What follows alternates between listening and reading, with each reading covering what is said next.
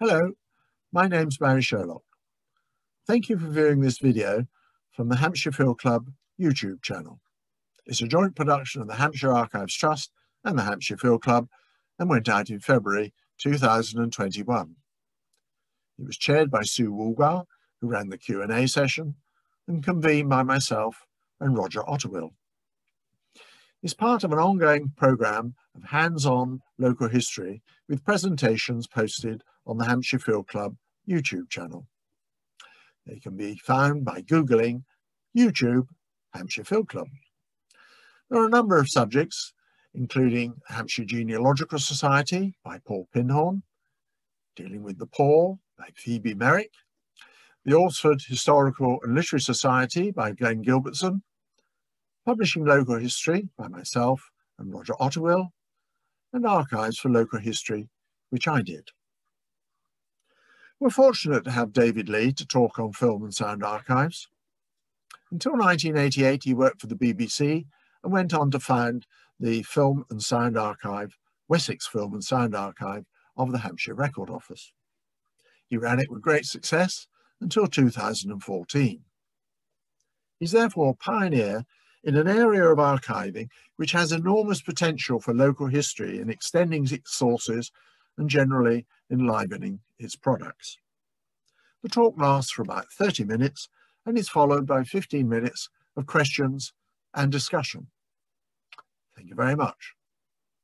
I can't believe it's 7 years since I retired, but there we go. So I'm a little bit rusty on some of the details, but I put this together hoping that you will use film and sound archives in your research.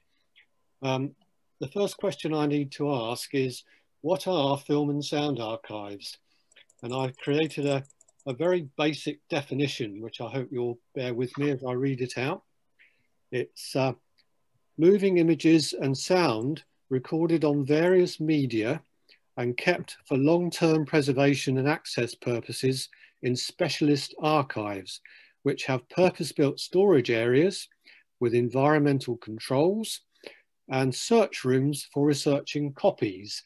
Now, copies is a very important word there, because if you try to play original materials, there's every chance you could do accidental damage to them on replay. So any film and sound archive should be making copies in various media so that you don't run the risk of doing this damage. Now, films can be on a wide variety of formats, from 35mm to 8mm cine films, video and digital recordings, dating from the 1890s to the present day. Sound recordings also come on many different formats, from smoky paper to wax cylinders, gramophone discs to audio tapes, and digital media, dating from the 19th century to the present.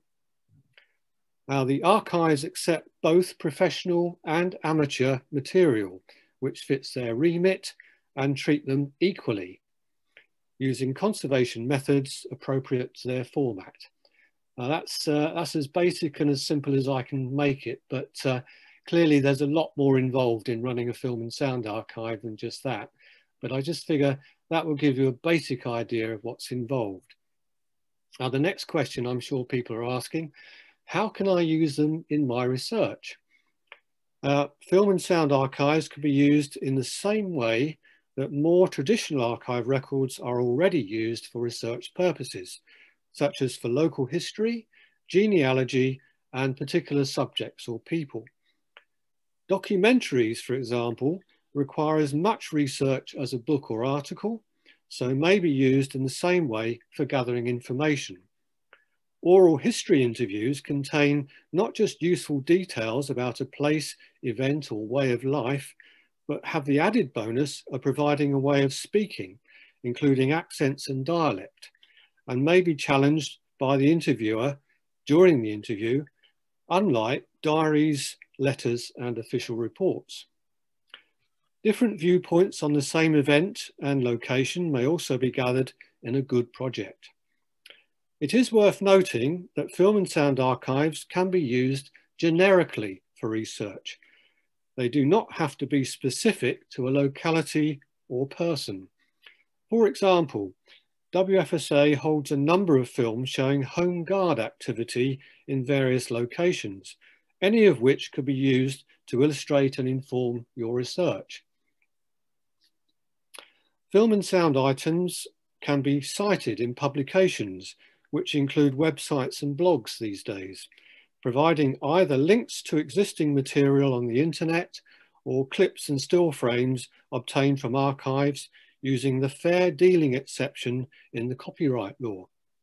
This allows clips, but not a substantial part of an item, to be used for the purposes of review, just like quotes from publications and photographs, providing the author, if known, is acknowledged and his moral rights are observed.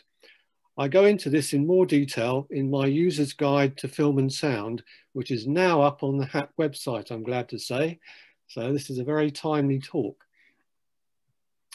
As with most archival records, you will need to visit film and sound archives in order to look at their holdings.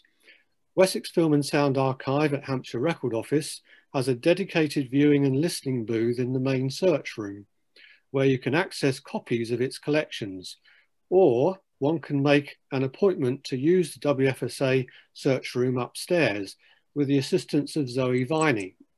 There she is.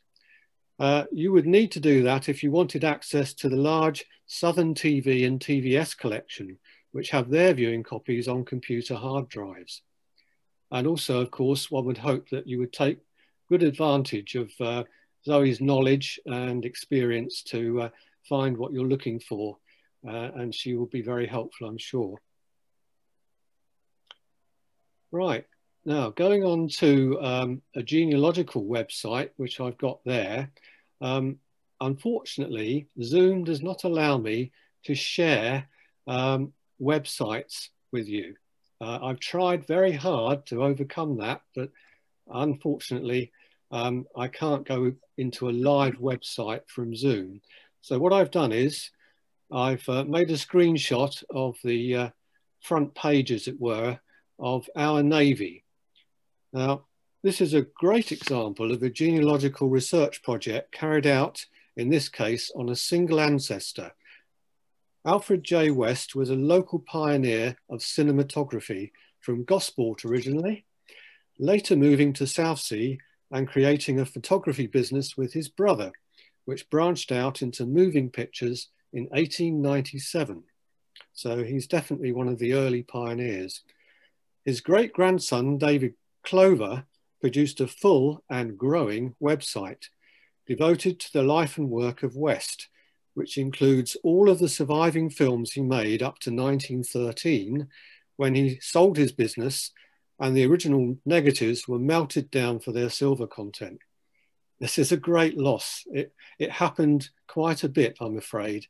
It was more economical for people to melt down these films because they were perceived to have done their job than to keep the originals. So all we have that's left are prints, copies of his films that, you know, were in other places. I think at the time he was selling copies to various people in his trade, and these are popping up all over the place, and David's been finding them, which is very exciting, really.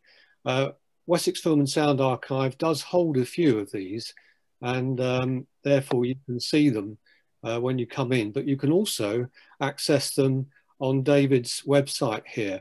So if I could scroll down, which I could, you would see that there's a section devoted to West's films, and these are mostly relating to the Royal Navy.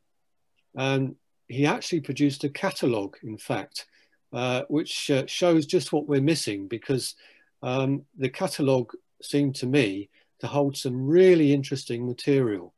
And it's just such a shame that it's gone. But I'm afraid this is what happened to early films. They reckon that 80% of early silver nitrate films have been melted down or just destroyed because they were a fire hazard. Now, the next one I'm going to show you is the Forward Transition Project. This is something that you might like to consider as an idea from which you can base your own projects of local history on. In this particular case, it relates to the Ford Transit Factory site at Swaveling. And they looked into the history of it, not just for Ford Transit, but also what went there before and what has come afterwards, which is basically a logistics depot. And this was something that took 2 years, and I was one of the volunteers involved. So here is a part of the front cover of the website. The site formed part of Eastleigh Airfield long before the M27 motorway cut the area in half, and was notably home to the Cunliffe Owen Aviation Factory during the Second World War. I spent the years 2018 and 2019 enjoying researching the history of the site, involving visiting the Solent Sky Museum in Southampton and the National Motor Museum at Bewley. It was my specific task to discover film and sound archive material which we could use for the project. So naturally, I also went back to WFSA and found some useful items there. In fact, I was able to use some of them in a presentation in the cinema at the Record Office later on. Now you can see there that the aim of the project was to produce a comprehensive website showing all of the things we achieved, including a pop-up exhibition in containers on the factory site, which later appeared in a much smaller form at Eastleigh Museum and Hampshire Record Office lobby. Other achievements included community engagement in Swaveling, work with local schools, recording interviews with former employees of Ford, Briggs and Cunliffe Owen, and a timeline showing the history of the site. Film and sound archive material is well represented on the website and really helps to bring to life what some people might regard as a specialist or rather dull subject. But in fact, it tells the story of post-Second World War industrial development in Southampton, in just one aspect, of course. And I must say, I thoroughly enjoyed being one of many volunteers, all of whom were excellent people, some of them local, and people like, you may have heard of Padmini Broomfield, a freelance oral historian who used to work for the Southampton Oral History Unit. She was very much involved in the interviews with the former employees, drawing on what she'd done several years previously when the factory closed down and adding more to those with the help of local volunteers. So that's, you know, well worth going on. And I should say that this and Alfred West's links are on the user's guide on the HAT website, so you can find them on there very quickly. Now, the next question you're bound to ask, I think, is where can I find film and sound archives? Now, outside of Hampshire, these are a list of some of the places where you could find film and sound archives. Obviously, some of these will obviously have items of interest to Hampshire. In fact, probably all of the ones on that list will. They either hold material of local or generic interest to researchers in Hampshire, and this reflects the situation regarding traditional archives, of course, where collections of interest to one locality may well be held by another record office, for example. In the case of film archives, I know that the other members of Film Archives UK hold footage relating to Hampshire taken during holidays and visits in the past, for instance. So that it's definitely worth looking at those. Again, these are on the user's guide. Across the UK, these are the main archives that cover the bulk of the country. The main one being the BFI National Archive, of course. The British Library's Sound Archive is by far the biggest sound archive in the country. Massive amounts of material there, which are rapidly becoming available online as well. Of course, the Imperial War Museum is well known, and the National Motor Museum has a very good collection of motoring throughout the country. Now, increasingly, thanks to digitisation projects, more items from film and sound archives are becoming available on the internet, as you can see. This enables desktop research to take place, and items can be purchased if you wish. These are just the newsreels, and I've taken a snapshot of the British Pathé site, and as you can see, British Pathé bought up all of these previously standalone film archives that were newsreels in the past, and they have a very big collection indeed, and virtually all of them are now available online. You obviously go up to the search box, put in you know, whatever you want to search for, and it should come up with something. And I know for a fact that there's a lot of good material there on Hampshire, so it's well worth looking into, as are the other two newsreels that were listed before. Again, this is on the user's guide. And of course, all of these websites have catalogues or indexes, so one can look up what they might contain of interest to you. This is my guide to finding Wessex Film and Sound Archive material on the Hampshire Record Office online catalogue. When you go into the catalogue, you need to go into the advanced search area, and you can put in the any text box anything you like. The more specific, the better, I would suggest. But I put in Swanmore just to see what there is in film and sound form on this particular locality.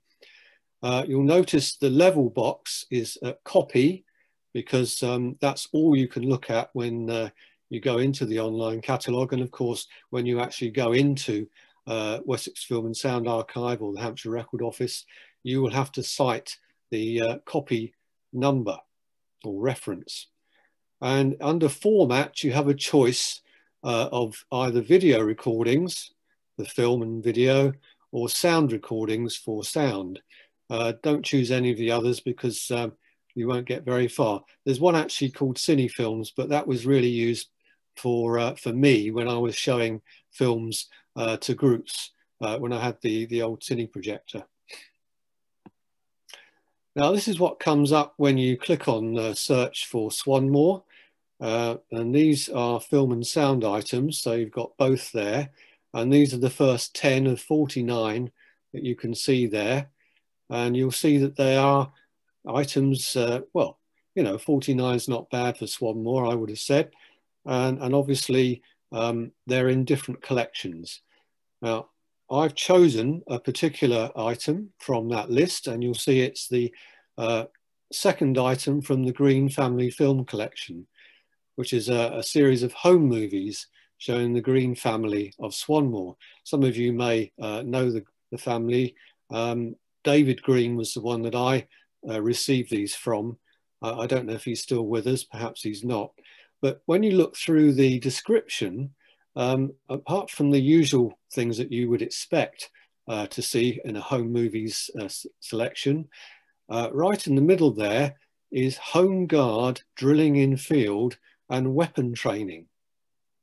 Now, if you'd have put in the original text box, say Swanmore Home Guard, then you should come up with this item straight away, and it will give you, you know, a good idea of what there is in that particular film.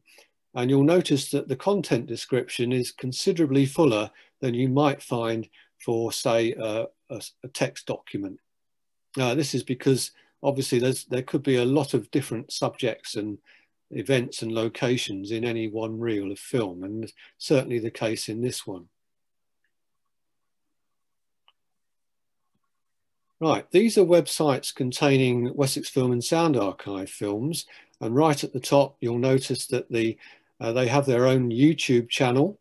Again, this is on the user's guide, so you can click on that to see.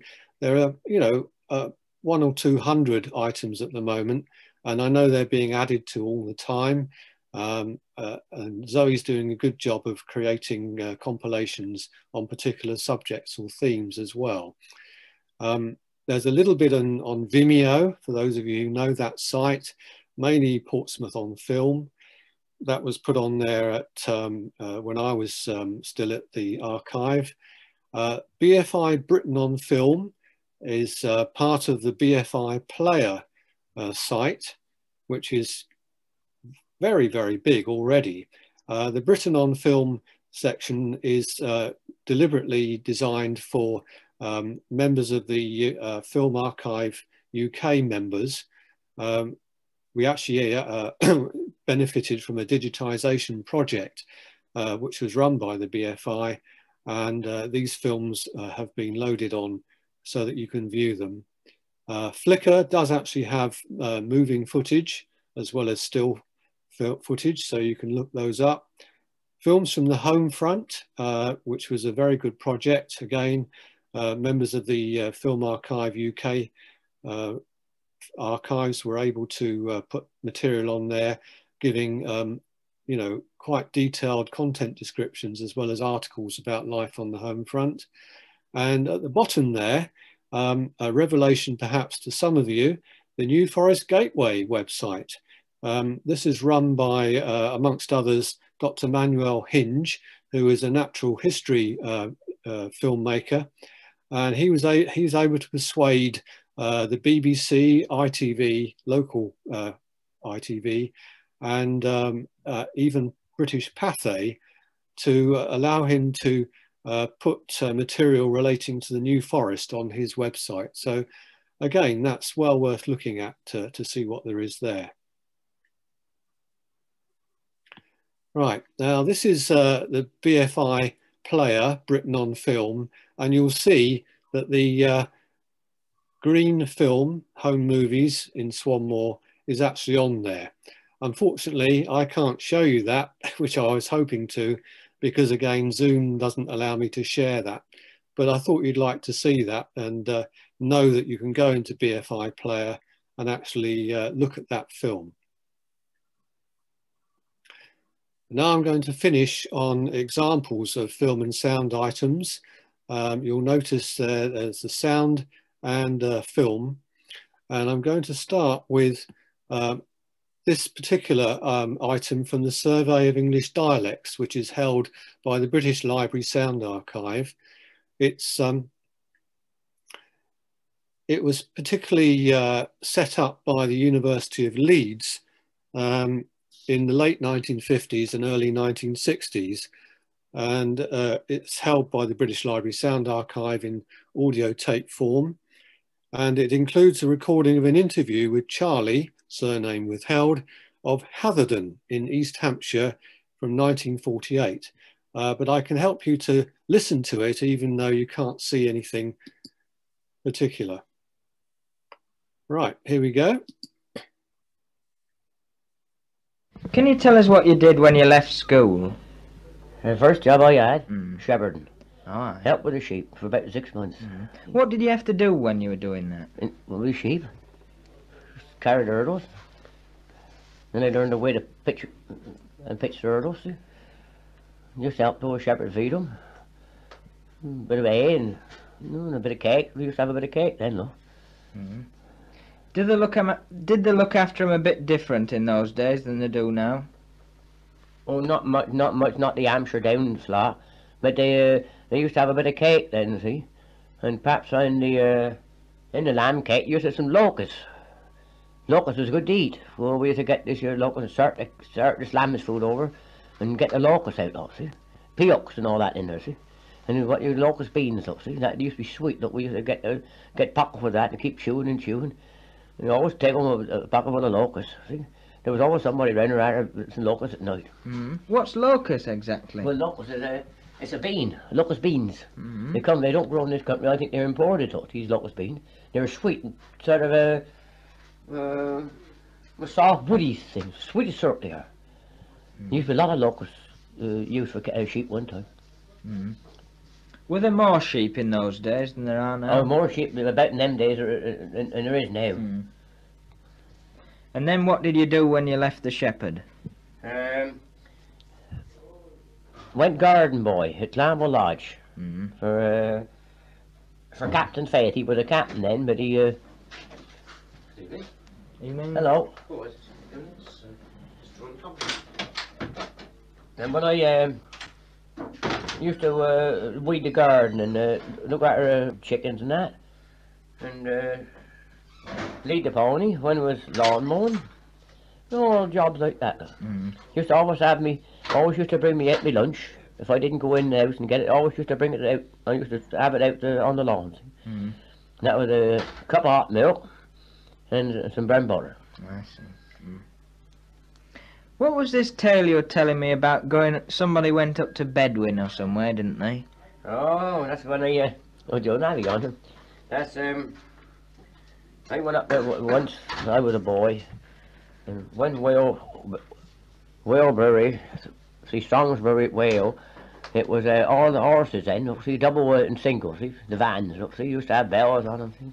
Used to deliver this beer up with horses. See?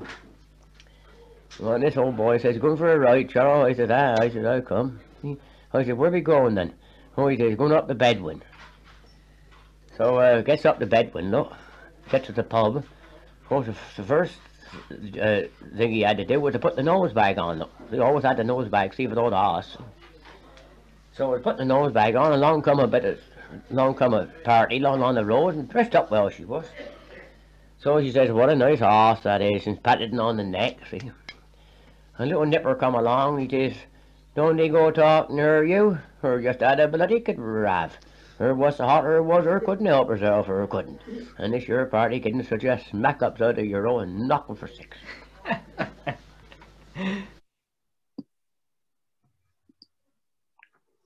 Right. I'm just going to show an example now from a film, well, 3 films actually, held by the Film and Sound Archive.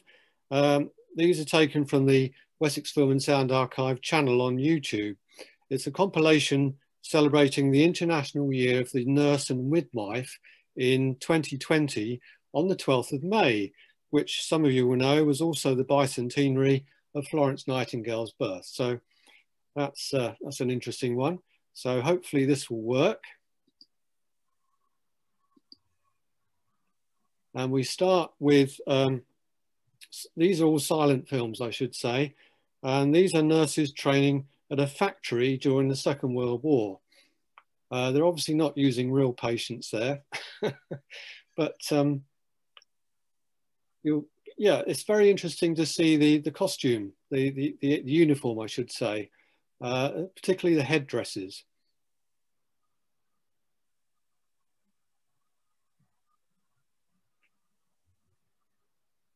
And there's a chap helping a nurse deal with his arm.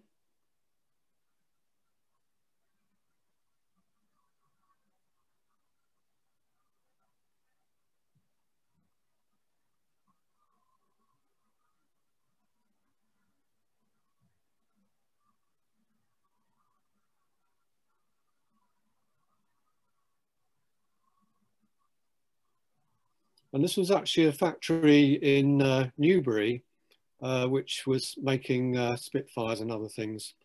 Now this is now going back to 1928 and is the Lord Mayor Trelaw Hospital in Alton. And basically they're using heliotherapy, intense light treatment of tuberculosis and related bone diseases. So these are the things they were using to intensify the light on particular sections of the body. And you'll notice they have to wear glasses. Now we jump to the 1950s, and we're in Southampton now, the Royal Southampton Hospital and the General, where again, nurses are training, and you can compare the uniforms with the earlier film. And you also get shows you the hospital bed making.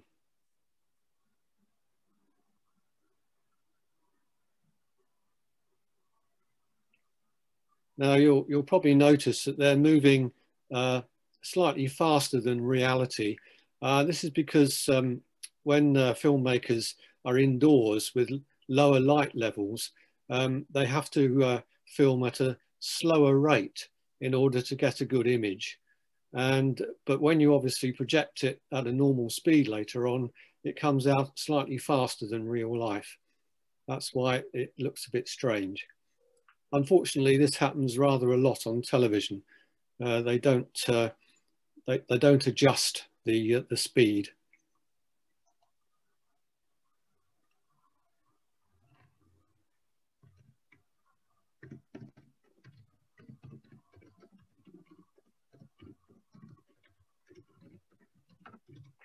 Now there's matron. We've only just got those back in the NHS.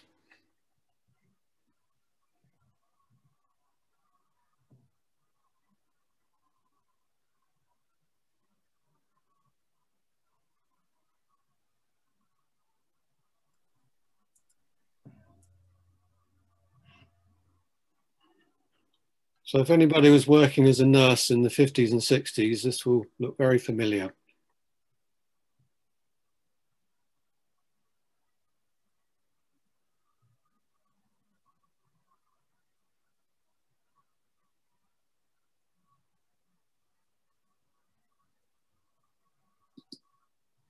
So there we are. Thank you for watching and listening. Thank you very much, David. I feel I must, at this point, just give everybody that's going to want to follow up David's advice guide and where to find things and the things you were referring to during the course of your talk. If you go to the hampshirearchivestrust.co.uk website, at the top of the page, the home page, there's a tab that says About. If you go to the About tab and pan down, it'll have a link there to Wessex Sound and Film Archive. Or at the bottom of the home page, there's a search bar, a search box. Just type in Wessex Sound and Film and it will take you straight to that page. But I think I will also, Barry, if you are happy to do this, will copy the link to Barry, and Barry can send it out to the people who attended the talk this evening so that you can follow it up from that link.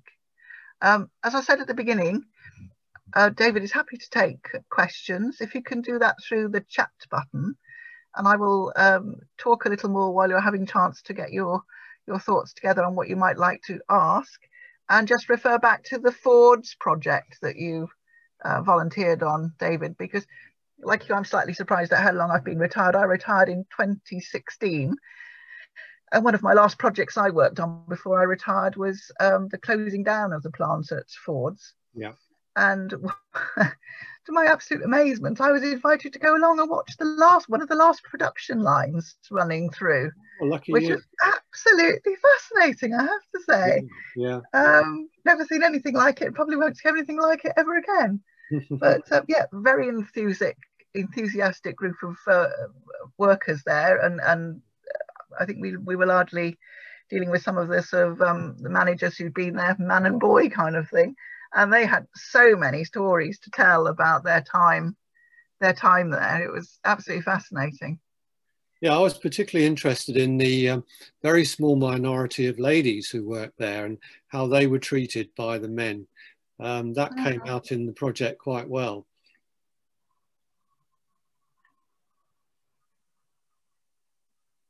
Right, so I got a chat coming through from Ian Wegg, which was about where he finds the guide, which I think I've covered. Anna, Anna Welsh, you've got a partial message that come in, but not the full one. So if you could type your message in, that will be very helpful.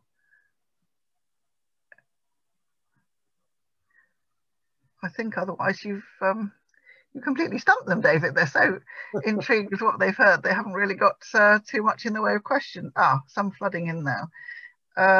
Anna Welsh asks, who and where should I contact to ask advice about old reels of film, the contents of which are unknown? Well, it depends where the reels of film originated.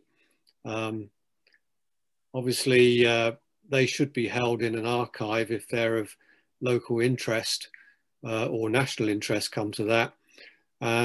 But you know, if you don't know what's on the film, then I don't think anyone should try and project them, because old film in particular can suffer in a projector.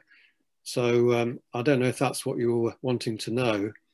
Yeah, I took the tone to be that she's got some old film, she doesn't know what's on them, and she wants to find out. Yeah, so obviously go to your nearest film archive, and which would be Wessex, and yeah, they'll help you. Brilliant. Zoe Viney asks, what is your favorite? Oh, this is a difficult one, David. Oh. What's your favorite film in the collection? Oh, that's terrible. That's it's awful, isn't it? Zoe, you should be ashamed of yourself. Well, obviously the Alfred West films going back to 1897 are incredibly rare and interesting, just from the point of view of their age and the fact that they've survived at all. You know, there's some lovely material there, and any one of them would be of interest. But the one that really perked my interest was a 1902 film by West showing a Freemasons openly processing in Southsea. And part of the procession was a local Anglican vicar and his choir boys and some of his clergy, and he was a prominent Freemason, and so they were on their way to St. Matthew's Church to lay the foundations, and that's why he was involved. But that was, you know, that was really interesting. Some people see this film, and because it's just a parade of people going past a static camera, think it's very boring. But if you look at it really closely, you know, you've got people wearing their Sunday best, and you've got all sorts of interesting characters in the parade, including, of course, the Freemasons with their special regalia. Mm. Excellent. I'm not sure if you know the answer to this one, David. Vicky Stacey asks, are there any dates for the reopening of Wessex Sound and Film Archive? I think that's really on the basis of when Hampshire Record Office reopens, which I think may almost have been one of the things that Prime Minister was answering yesterday, really. But the impression it would be in April when other buildings are opening. But by implication, you're right, Vicky, it's been closed for quite some time because of the lockdown situation.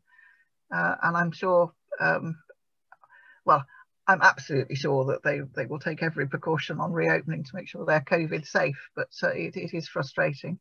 Anna Welsh has come back to us, David, to say that she thinks the films are in York, in her father's house in York. So is there a film? There is a Yorkshire Film Archive based in York, so that's the place to go. Right, is that at the university, or is that, yes, you know? Yes, it's. I don't think it's in York University. I think it's in one of the others. Oh right, okay. I'm sure Google will deliver the results as they always do. Yeah. All right. I have another one come in from Charlie Fraser Fleming, asking, are there any links to the Farnborough Air Sciences Trust Film Archive? No, there aren't. There are. Okay. Yeah, I'm not sure if that means in your paper or any of those films online. I imagine if they're online, again, a Google search will turn them up. Yeah.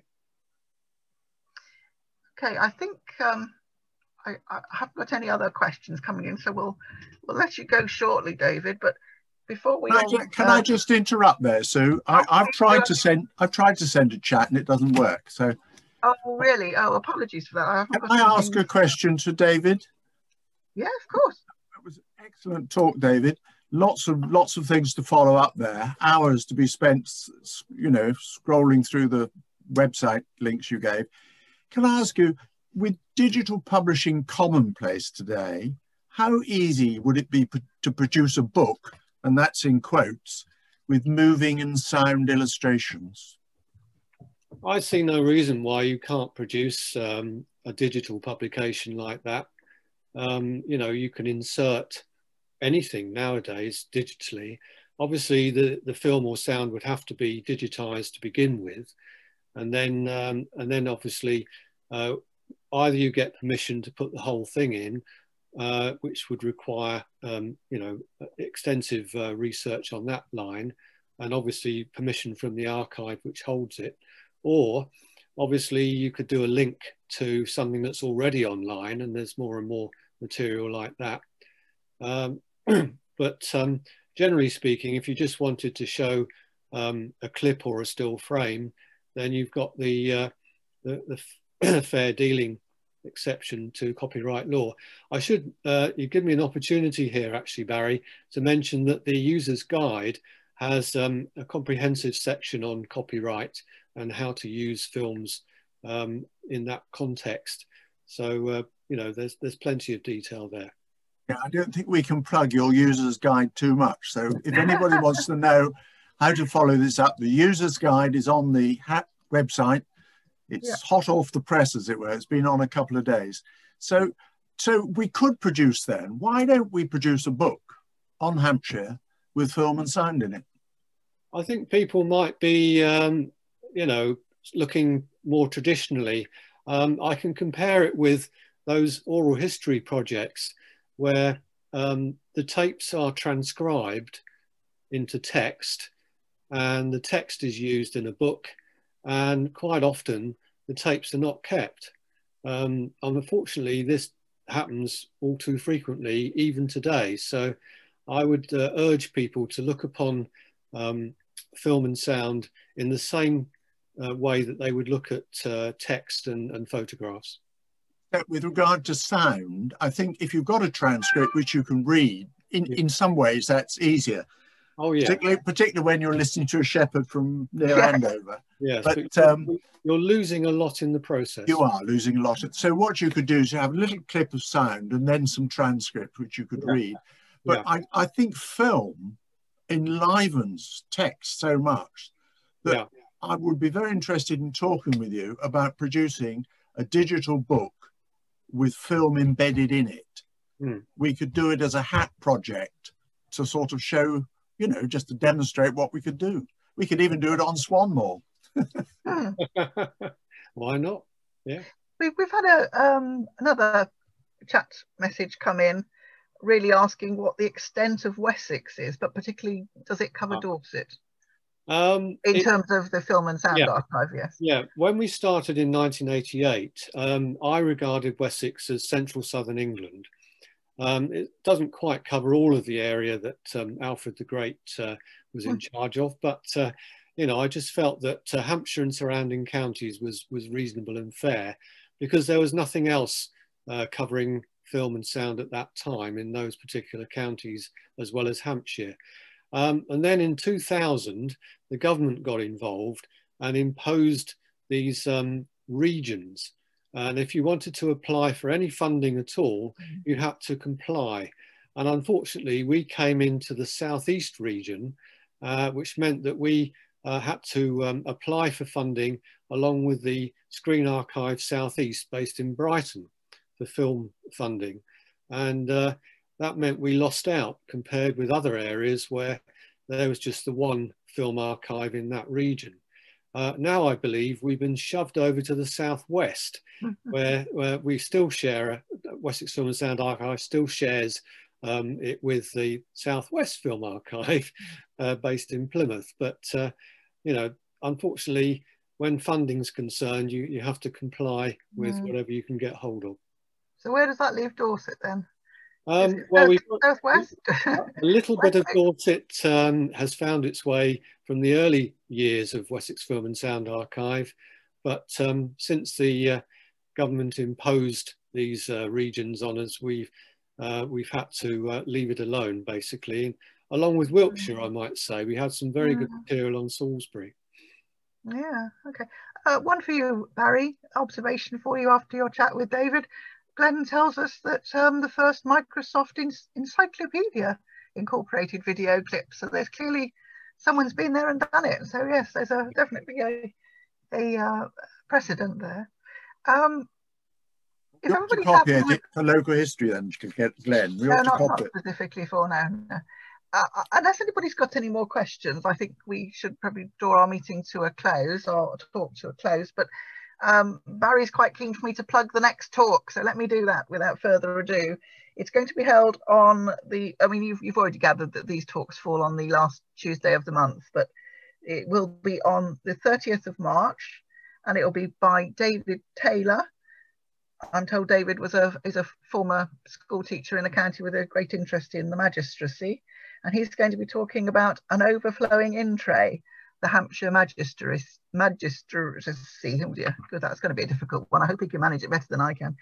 So if you can put that in your diary, there will be the usual postings on the HAT calendar, and Barry will circulate, I'm sure, all the people who are normal attendees to these talks. Yes, we'll see you all then. Unless there are any further comments, are you happy, Barry, for me to draw the meeting to a close? Sue, can I just yes, Roger, chip in at this point? Of course. Just to backtrack slightly on the issue of Wessex, of course, until 1974, Bournemouth and Christchurch, which were now in Dorset, were in Hampshire. And the Record Office has got a lot of material relating to them. So I've been looking for some photographs of Bournemouth to illustrate an article I wrote, and I've written. And I assume, David, that you've got some clips from Bournemouth and Christchurch area in the film archive. Yes, pre-1974. Pre-1974, right. Also, I just plug the talk that's coming on the 27th of April, because the person who's giving it is in our audience this evening. Jean Morin will be speaking about parish histories the VCH way. And I'm a member of the VCH team, so I have a vested interest in plugging this. Watch out for that one. Thank you, Sue. I'm going to continue plugging then. We do have a list that Barry and Roger have given me of the talks that are coming up over the well, not quite the rest of the year, but certainly until the end of till the summer. Very appropriate after today's talk. We've got a young couple of people who have just emerged from the University of Winchester, having done a film production qualification, who are doing a section on making local history films. So that seems particularly appropriate. But Barry and Roger have produced a programme that runs from now until the end of June. And no doubt there'll be more, although I think we're going to take a break over the summer, July and August. But I don't know if it'd be worth, Barry, next time you circulate people with talks, you circulate them with the list, if you haven't already done so, of what's coming up. Yes, I'm happy to do that. Might make the email a bit too long, but I'll, good idea. And I think it's absolutely fantastic that you've drawn more than 60 screens, David. 68 participants. Yes. Yeah, right. Yeah. That's fantastic. We look forward to seeing you all next time.